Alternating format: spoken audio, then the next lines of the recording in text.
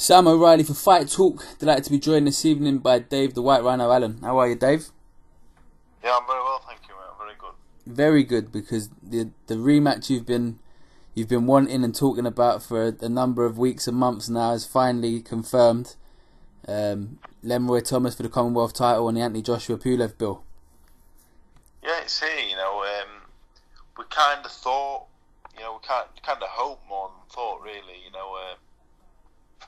Thought process of getting out, getting a win against Tom Dallas, and we tried to get out a few times really after the Lenroy Thomas defeat. Get some wins.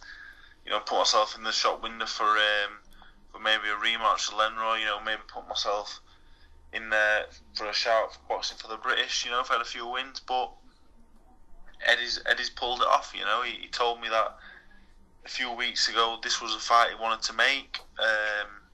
Well, more than a few weeks ago, it was muted first for the Manchester bill. But then even better, it's dropped on the Cardiff bill, so it really couldn't have gone any better.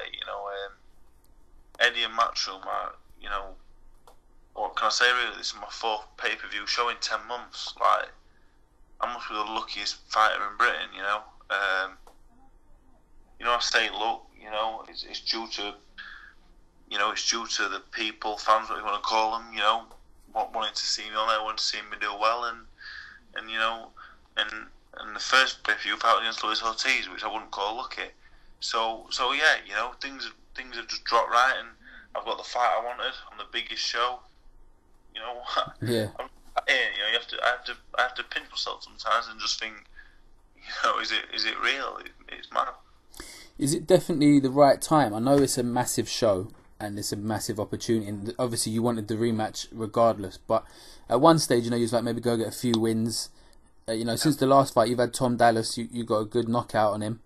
Do you feel like the timing is good? It doesn't really matter whether it had been now or maybe a few months down the line. Is this the right time for it?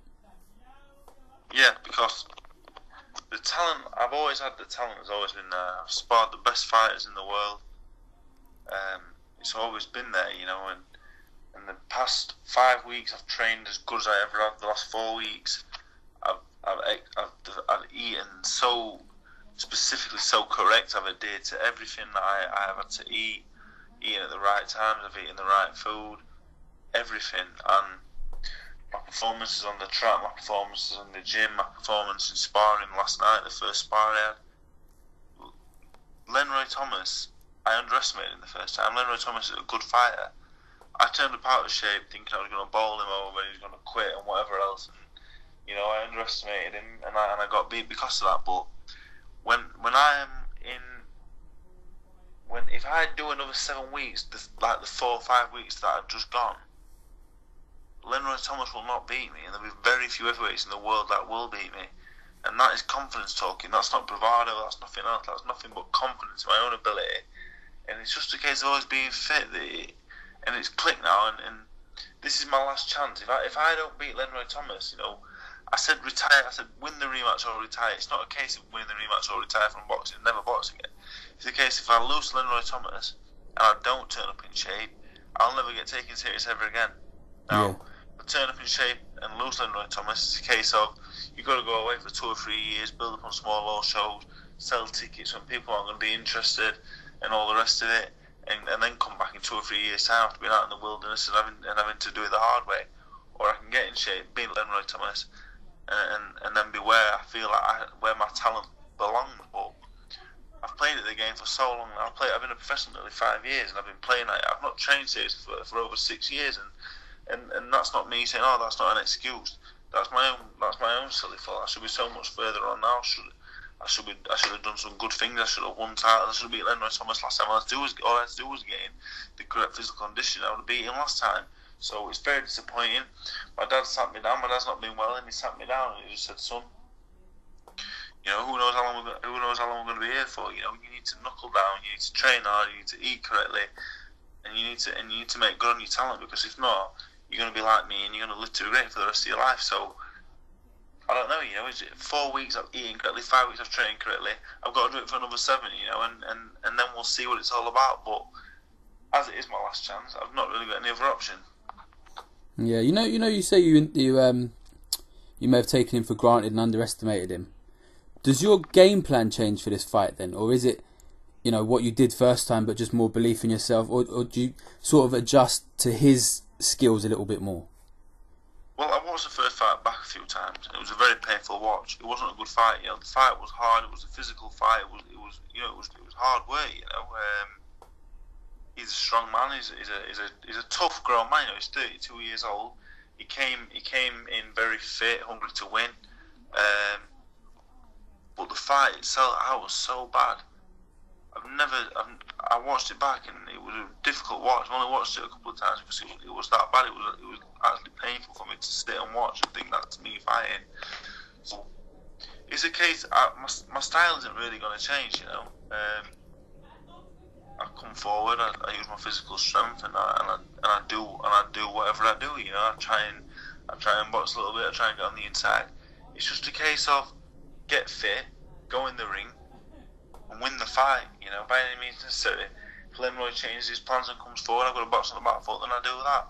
If I'm fit, I truly believe I can do anything in the ring, And people will watch this and say, well, we've seen you fight, mate, you're not that good. And I'd say, yeah, absolutely. You haven't seen me fit, you haven't seen me correctly prepared, and, I understand your reservations, but come October 28th, you'll see, and I'm so confident. I'm getting up at 7 a.m. on the track, hitting the track. 2 p.m. I'm back in the gym training, sparring in the evening, doing something else in the evening. And I sparred last night, and I've just got to laugh. And I hope Lenroy comes in. He can't be any better than the first fight. That was the best Lenroy Thomas. He came. That was his night. October 28th. If he's coming expecting who he got last time, he's going to be in for the shock of his life. Do you fight this fight with less emotion? Last one was at Bramall Lane. It was quite well known about your dad fighting there and stuff. Do you think there's less emotion attached to this one? Yeah, I think last time I tried too hard. When I went there, I tried too hard. But it's just a case of, not for the first time. I came in prepared. I trained hard for the fight. When I'm in the gym, I always train hard. I didn't put the correct miles in. I didn't eat the right food. I came in way too heavy. I'm very lucky to be having this chance. Very very lucky. So I've got to really. I know this is my last chance. For a long time. If I don't beat Lenroy Thomas, it's really difficult to see where I go.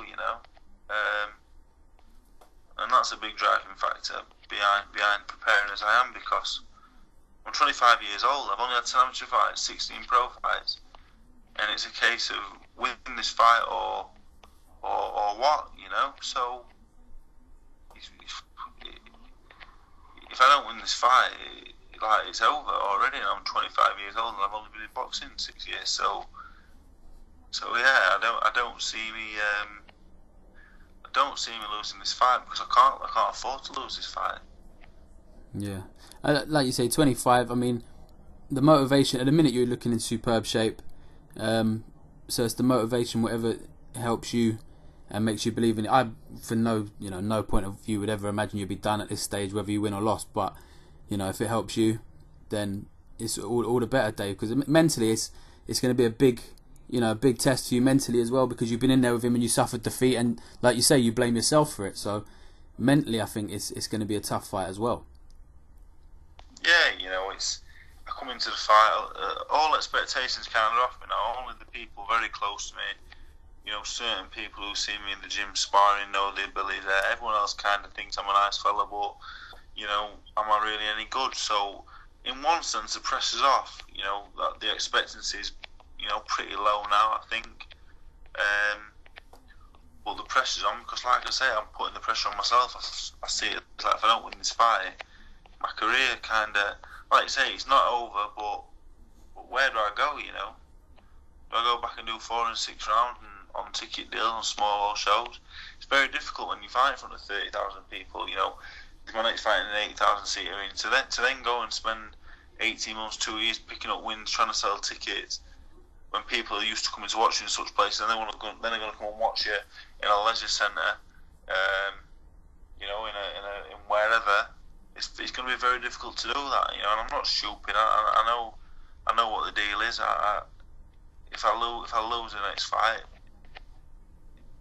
you know, do I really want to go through all that? And the answer is no. I'd rather go through some serious pain in training for the next 7 weeks, put myself out eating all this stuff, which is only what real professional athletes do anyway, and win the fight. Because there's no way if I do another 7 weeks like the last 5, there's no way Lenroy Thomas beats me.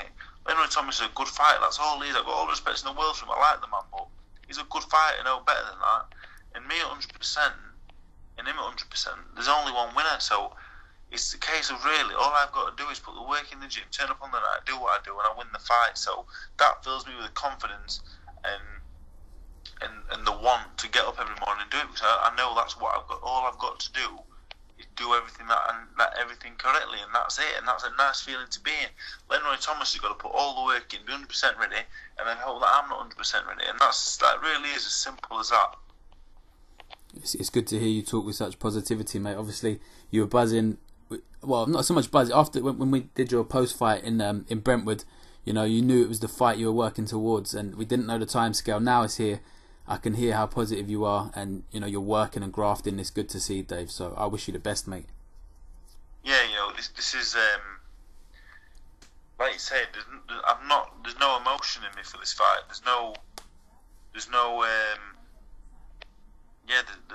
I'm not thinking I need to win this fight for such and such reason. I need to win this fight so I can continue on my quest to becoming the British heavyweight champion, the Commonwealth heavyweight champion, the European heavyweight champion.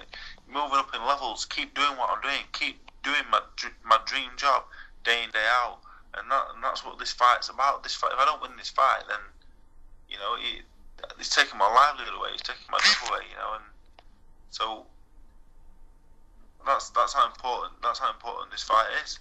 It really is coming down to.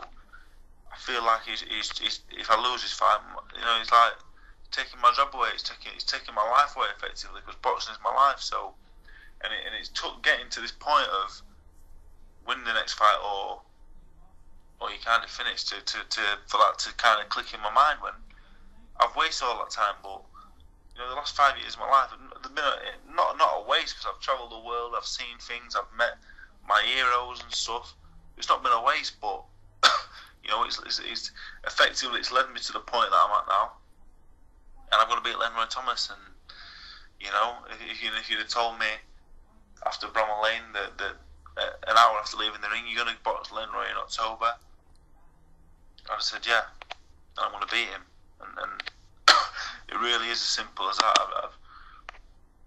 It's real. How I feel right now is real. I need to beat him, and I'm going to, and that really is as simple as that. Definitely. Well, Dave, I wish you the very best, mate. Keep training hard. I'm still not convinced you'll ever make cruiserweight, like a lot of people seem to think on Twitter. But they need to stop that shit. Pleasure talking to you, Dave. As always, mate. Nice one. You take care, mate. Bye bye. Bye bye.